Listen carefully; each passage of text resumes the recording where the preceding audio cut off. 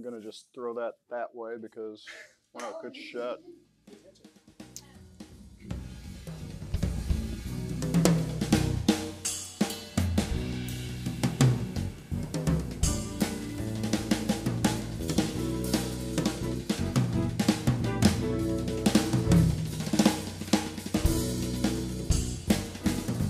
Dave Weckl here. I'm here on tour co-leading a band with Mike Stern. We are on tour at the moment throughout Europe in a city about an hour outside of Stuttgart that I cannot pronounce. And that's what's happening right now with the current state.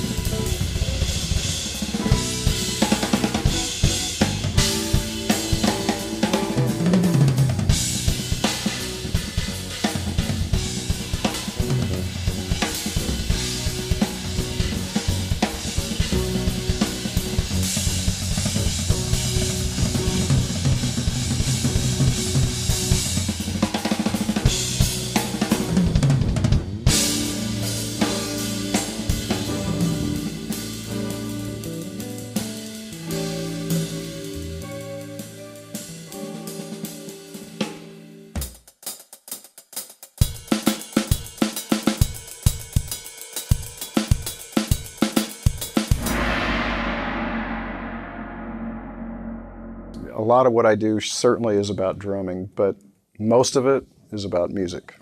Musical composition while you play. So it's not the rudiment and where you put the right or left hand and that bit. I never think about that when I play. It's not rudiment based, it's not stroke based, it's melody based. So it's a different approach than just studying the drums, you know. The drums are, you know, if you just study rudiments and you just study coordination for the ability to do, which is important, it's very narrow, it's very limiting, and it doesn't get to the side that we're talking about, which is the emotional, expressive side. That side comes, in my opinion, from listening to expressive players that don't play the drums, trying to emulate someone like the late, great Michael Brecker on the drum set, to play those kind of phrasings, to play those kind of melodies. Sure, we're limited with notes depending on how many toms you got, but yeah, I came to the conclusion that it's composition. It's actually thinking in a compositional state constantly, even where grooves are concerned. Not just solo stuff, even just all the part to make the song work, not just the drum part. But how does it work with the bass part? How does it work with the guitar part? How does it work with the melody? What's going on? Which part do you follow? Do you follow the melody? Do you follow the rhythm? It's a difference, and it really can make the song work or not. Again, I'm referencing jazz. I keep going back to great horn players, big band sections, Latin horn sections, those type of things, to be able to, to think about the kind of time and melody that a Freddie Hubbard played, or, like I said, Michael Brecker, those two guys are probably up there as my favorites to reference because I've listened to that so much that, it's the drums with that really kind of floats my boat, as it were. You know what I mean? So it's not just about the drums, it's the emotional content that the drums are doing. If you listen to Buddy Rich, for example, it's not what Buddy's doing by himself, it's how he treated the song. It's how he treated the dynamic to support the music that the band was playing. Has nobody ever done that like that in a big band, in my opinion, that way? Because it's my taste. It's on top. It's, you know, the horns. He wouldn't allow anything but the horns to be with him. There was no laying back. It was, you know, it's like, look, this is the beat. Play with me. You know, that was his approach. And I have the same feeling. It's I went through a lot of development when I was a kid playing in big bands, and the horns are always dragging. You know, so once we rehearse and we get it, and it's like, no, play the time. That's the beat. You know, it's, you know, so. And it's so it's so much more involved than just the drum part or what happens at the drums. It's the music and the composition that you bring into your playing, because that's what the contrast is of sound, dynamics, melody, you know, structure. Do you play piano? A little. A little? Yeah. Other instruments? Not as much as I would like. In fact, I've started to go back and practice a little more, you know, harmony, not from a technical standpoint on a piano, because it's, I mean, after playing with somebody like Chick Corea and watching, you know, all the great keyboard players that I've played with, I forget it. I have no interest to be, you know, to learn. It would take another lifetime to technically get where I would want to be on the piano. So no, but just to write music, to understand harmony, to, you know, sit down and read chord changes and be able to do it, yeah, I'd love to do that better. Picking up the bass again, you know, practicing bass, just to get more of the musical aspect into my world.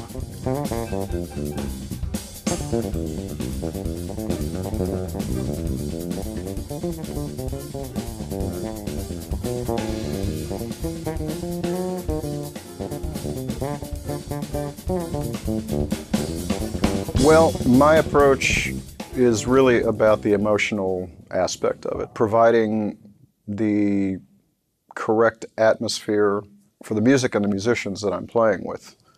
And that's really first and foremost. What I try to do and what I teach is to support the music and figure out how to, you know, become a valuable commodity to anybody that wants to hire you as a drummer. So everything I think that you're talking about sort of goes into all of that, but it's a little shallow for me in the sense of what it's all about at the end. Because yes, we're all wowed by you know, physical ability, me included. I mean, if I see somebody that has obviously practiced a long time, a lot, and has great technique and a lot of power and can just do things on the drum set that most of us can't, it's awe-inspiring.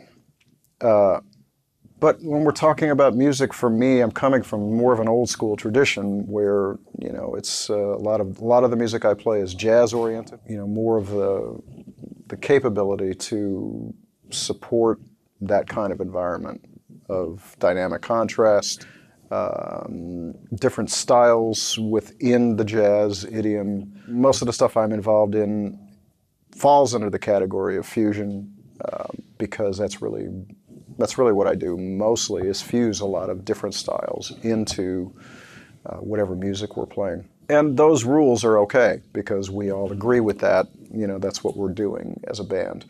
What goes into, you know, getting to that place is a lot. And it in my opinion, it takes a lifetime to really develop into the kind of player I certainly want to be. I feel like I'm still learning and still developing, you know, after playing for 48 years.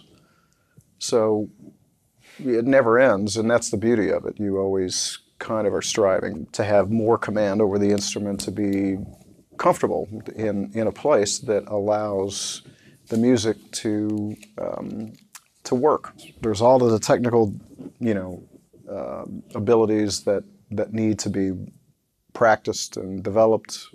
There's all of the independence, the coordination as a drummer that needs to be developed. There's the reading aspect. You know, a lot of people say, you don't need to read music. You know, for me, I've never done one gig in my life that I hadn't had to read something. So interpret charts and play the music quickly is an art. And you know, the idea is that we survive playing music.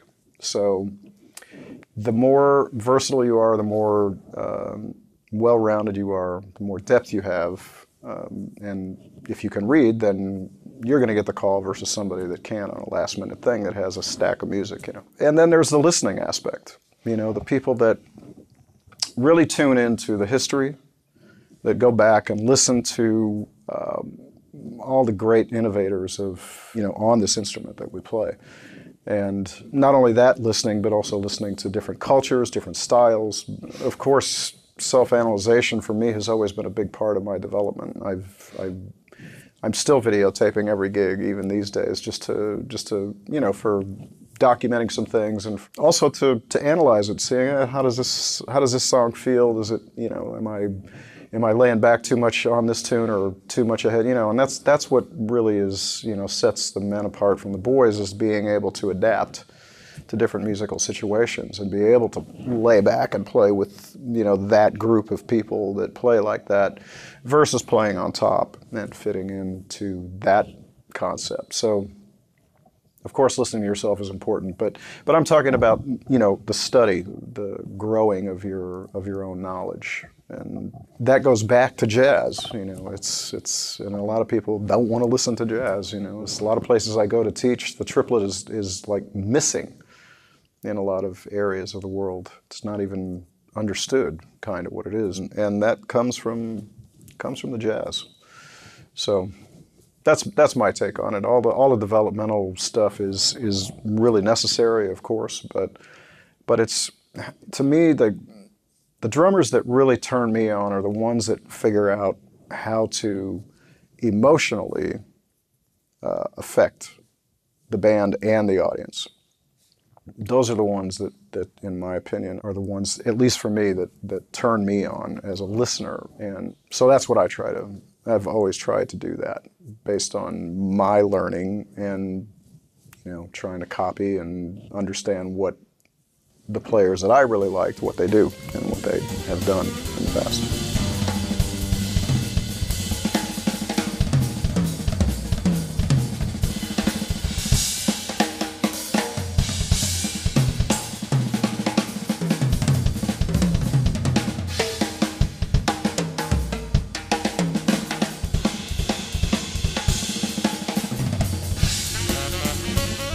Since my study with Freddie Gruber, who was really the most instrumental in getting me to understand about kind of like the laws of nature and the laws of physics and how all that plays into allowing energy to flow. A lot has changed for me in my approach. It used to be much more physical, and before Freddie, and I didn't really understand the differences of contact points of grip and all that type of thing in the hands with the sticks, and the idea of really understanding rebound and manipulating bounce, and that's kind of what you're talking about. The flowing aspect comes from a real conscious effort to flow. It's the path of least resistance for me to be able to you know, turn technical things such as the Moeller technique into part of the approach. It's the letting go just enough of the stick so that you aren't death gripping it and choking the sound out of it, and not allowing it to vibrate, which is achieved by making sure your whole hand is on the stick as much as possible, instead of just gripping from the front, you know, or, you know, in certain places that don't allow manipulation with a lot more ease. So it's the combination of the bouncing, the flowing motions of Moeller is what it kind of comes down to, and making sure that I'm ergonomically set up correct for those things to take place, because that's kind of a big part of it, especially with the traditional grip.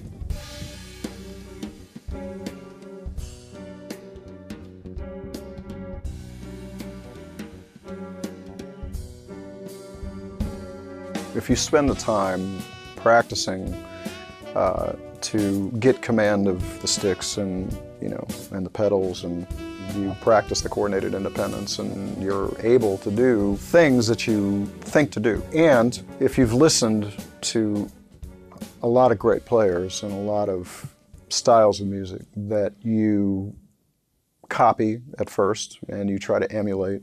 Then, at least for me, I was probably in my early 20s when I really started to think about my own image, my own real, like, what do I want to do with this drum set? Not just copying other great players and doing those type of things. And I think, to me, it's a combination of going through the development, gaining the knowledge, spending the time practicing and developing, and making a conscious decision to be creative, to think about what it is you want to do differently, what than somebody else. What do you think about?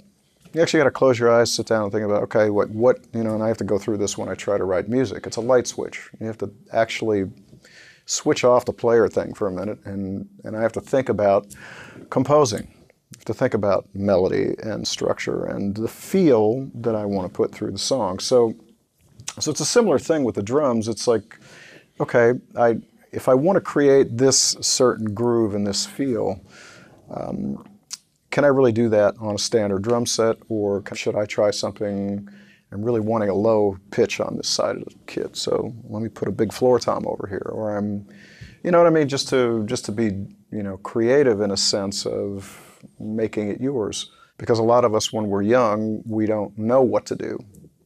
We're afraid to not do the right thing musically. At least I was. And again, the more that you know about, if somebody starts playing a Montuno bass line, and a percussionist is playing a 2/3 clave, you kind of know what to do. If you have never listened to that music, you're going to be frozen. You're not going to know what to do. So expression is the last thing, or yourself is the last thing that's going to happen, because you don't even know what to say. It's like learning a language. You have to study the vocabulary and listen to the way people that speak the language really well, the way that they talk, and emulate that, and then you can start to be creative with your own expression and the words you choose to use. Even in the English, even in your own language. To me, it's about that, and it's also, like I said, the beauty of it for me is finding a way to have that self-expression, your own emotional content, along with the support factor that lets everybody else in the band get to that place too.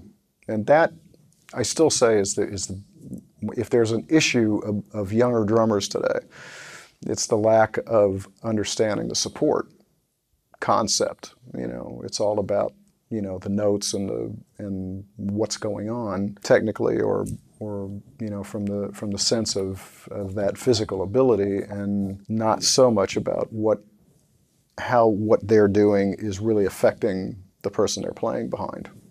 From a musical standpoint, from everything from dynamics, volume, touch, the atmosphere that is created from the drums.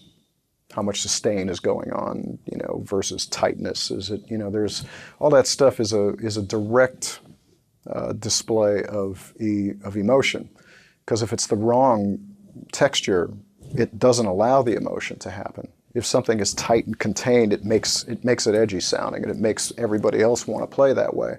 But if you're playing something that's supposed to be, full and smooth and create a texture for somebody to be comfortable on top of, and you got to understand how to get that out of your instrument. And so it becomes that self-expression of the feeling you want to create for yourself first, and then for the other musicians. So there's so much involved, to me, that it becomes, it's a never-ending quest, to figure it out. At least for me it is.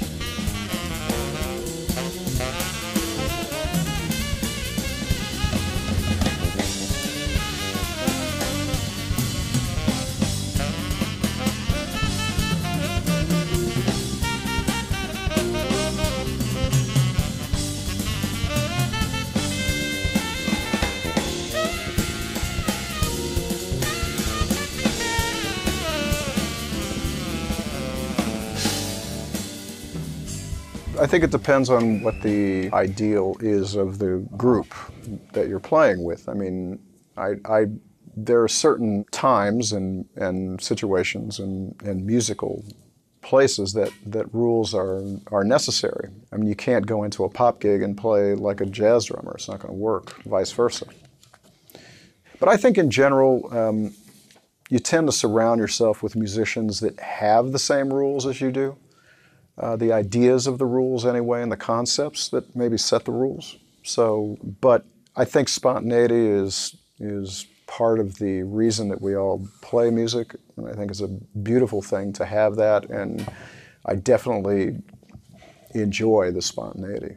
I'm more of a rule guy. I'm more of a, I tend to go that way, but I definitely enjoy the little looser rules aspect as well. When I play, I'm not there to goof around or to smile all the time and, be in this place that some drummers, I watch them and they're smiling all the time. They can play, and it's like, man, I come in, it's great. I can't do that. When I'm playing, it's like it's serious business for me. I have to really concentrate to pull off what I want to pull off. And even if it's simple, just to be, you do, communication is the key, and you always want to be looking and relaying the joy of it too. So it's loosening up a little bit. We could probably all do that a little bit more.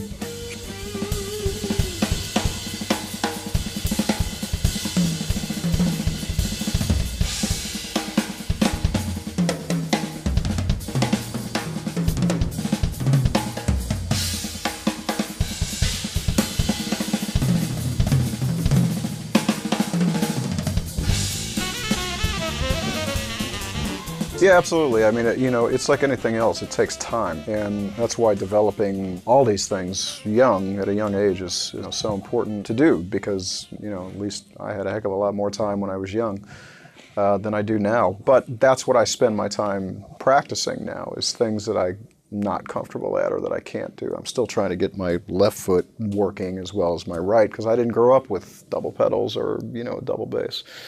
And I didn't train this foot, So that's kind of a little quest of my own. I don't intend to be, the next Thomas Lang or anything like that, because those guys really spent a lot of time. Not to mention a lot of the heavy metal guys, the speed metal guys.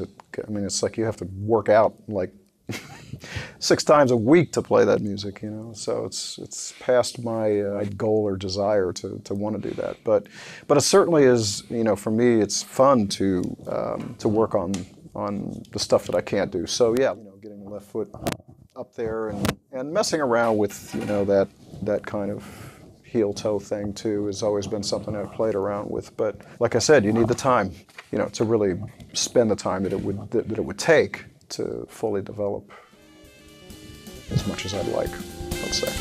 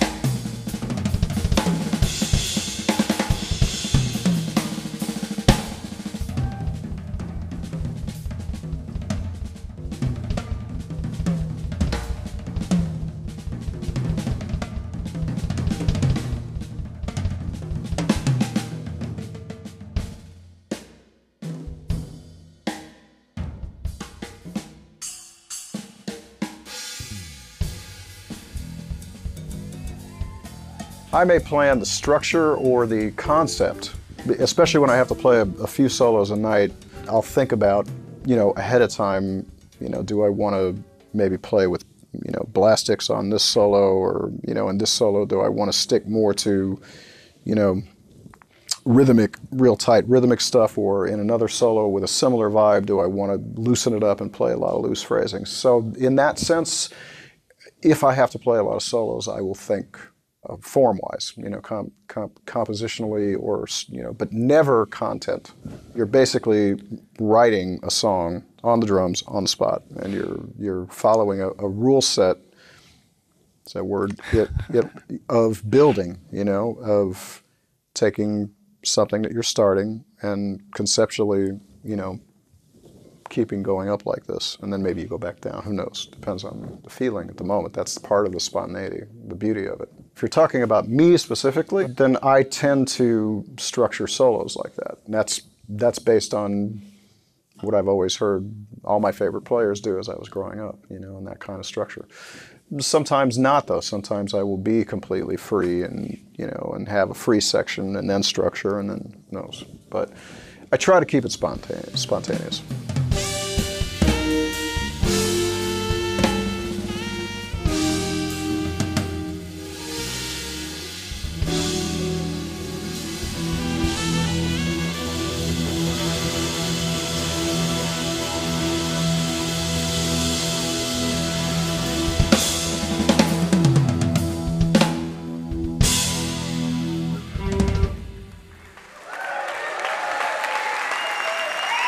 Thanks for watching. I hope it was enjoyable. And as always, try to make great music. Spend the time developing, and you'll be happy as a player, and make it positive. Have fun. Yeah, thank you. Got it. Cool. All right.